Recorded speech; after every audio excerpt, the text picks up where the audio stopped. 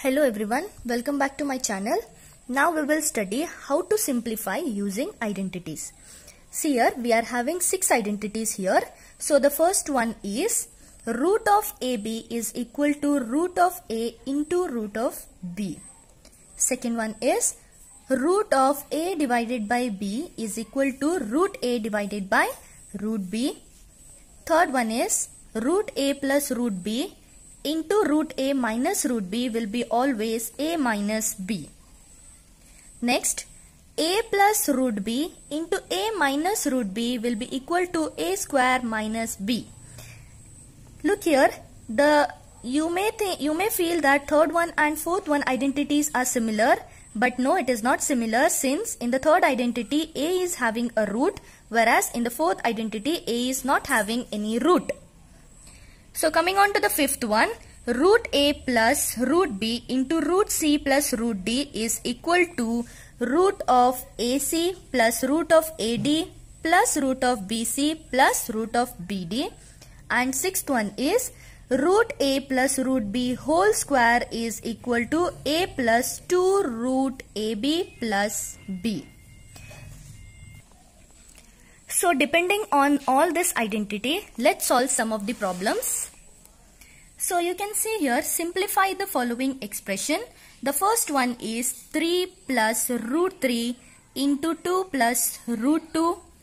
Second one is 3 plus root 3 into 3 minus root 3. Third one is root 5 plus root 2 whole square. And the fourth one is root 5 minus 2 into root 5 plus 2. So let's solve the first one.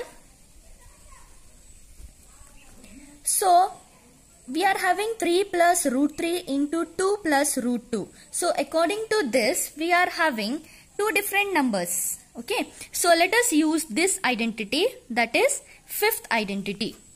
So let's write the identity, that is root A plus root B into root C plus root D is equal to root of AC plus root of AD plus root of BC plus root of BD. Okay, let's substitute this.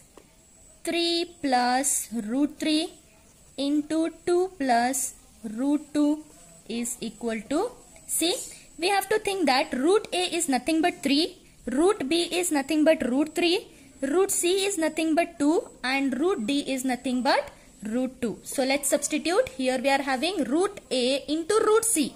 Okay, this is nothing but root AC is given. Root AC. See here, according to this identity, root AB can be written as root A into root B. So similarly, we can write here root A into root C.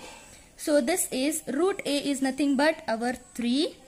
Root A is nothing but our 3. And root C is nothing but our 2. Okay.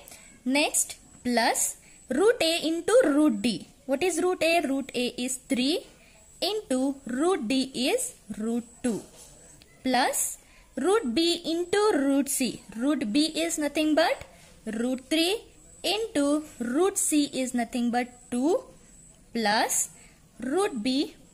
Root B is nothing but root 3 into root D. Root D is nothing but root 2. Okay. So we can write this 3 2s are 6 plus 3 into root 2 is nothing but 3 root 2 plus root 3 into 2 it can be also written as 2 into root 3 plus root 3 into 2 is nothing but root of 3 into 2. Okay. So this will become 6 plus 3 root 2 plus 2 root 3 plus root of 3 into 2 will be root 6. Okay. Let's go to the second one, B1, that is 3 plus root 3 into 3 minus root 3. So according to this, A plus root B into A minus root B is equals to A square minus B. So let's apply here. A plus root B into A minus root B is equals to A square minus B.